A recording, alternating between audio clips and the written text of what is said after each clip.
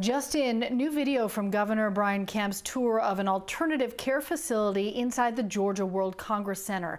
According to the governor's office, it will be used for a potential surge in COVID-19 patients expected at the end of this month. There are 200 non-ICU medical pods similar to the large office cubicles for patient rooms. Governor Kemp was asked about opening Georgia's economy again. He says one of the key factors is going to be testing. The government, in my opinion, is not going to be the answer to that problem. We can definitely do more than we're doing. We can definitely help, but we need the private sector to step up. We need to have a test where people can basically immediately test themselves before they leave the house to go to work, before they're sending kids to school or whatever the guidance is going to be.